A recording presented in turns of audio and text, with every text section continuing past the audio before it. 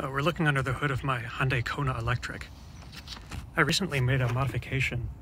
I added this metal bracket and an Anderson SB175 connector. This puts out 12 volts all the time. So the negative lead connects down here to this bolt on the frame of the vehicle, and the positive lead runs through a 120 amp circuit breaker, which should be able to do about 1200 watts of inverter power. And then the positive lead runs up here under this plastic box to the positive on the battery terminal. And you'll notice that when I added this lug, I had to bend it 90 degrees so that the wire could reach down, and then use a bit of a small file to cut a notch out of this corner here, because otherwise it would collide with the piece of plastic there. And yeah, 1200 watts is pretty close to, I previously measured that with a bigger inverter I could do about 1300 watts before the charging voltage dipped below 13 volts. So this is a Xantrex 1000 watt true sine inverter.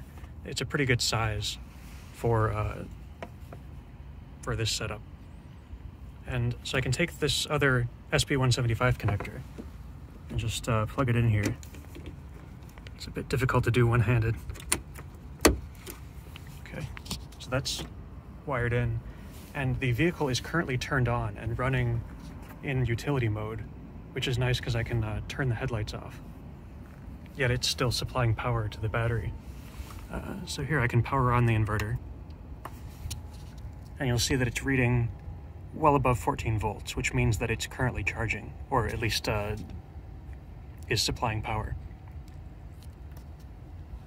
So the 120 volt outlet I have connected over here to a vacuum cleaner, which requires, it's about 900 to 1000 watts, so pretty close to the limit of the inverter. And when I power this on, typically the inverter will choke for a moment. It kind of turns off and then turns back on, because I think it's the motor startup power is, well, whatever it's doing. Anyway, here we go.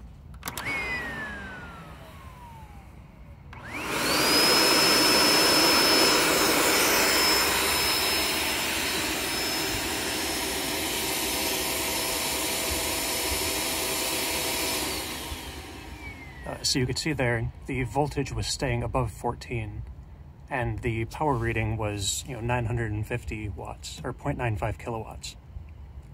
Yeah, so that's basically it. It's the Kona Electric powering a vacuum cleaner. And I've put up a website, I'll put a link below. Basically, not exactly full instructions, but basically how to get this bracket and what all the parts are and roughly how to assemble it. So maybe somebody out there wants to make the same sort of setup.